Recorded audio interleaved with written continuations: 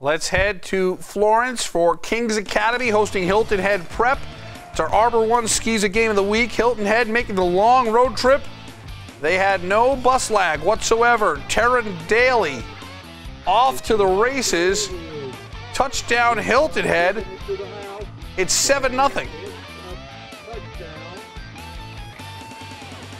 And Daly had himself a big night here. Some nice running.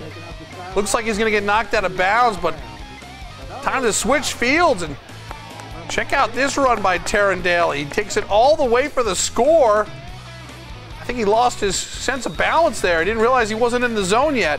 And then here's John Larson with a touchdown for Hilton Head Prep.